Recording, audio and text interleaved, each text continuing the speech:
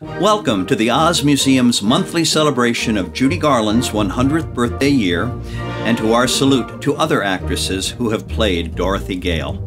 Hi, I'm Oz historian John Fricke. The very first Oz movies were produced in 1908 by Wizard of Oz author L. Frank Baum himself. They were shown during the multimedia lecture tour he called the Fairy Log and Radio Plays.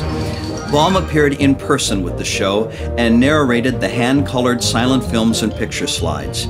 His Dorothy, the first ever to appear in an Oz motion picture, was 8-year-old Romola Remus, the daughter of a Chicago bootlegger. 2 years later, when Colonel William Selig made several short Oz movies, the story goes that his Dorothy was 9-year-old actress Bebe Daniels.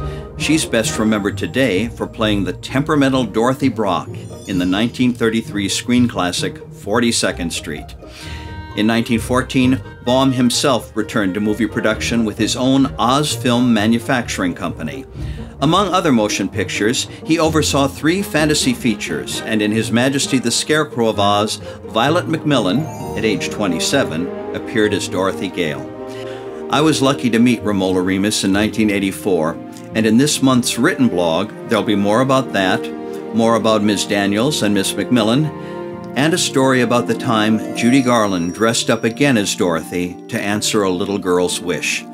Thanks for being with us.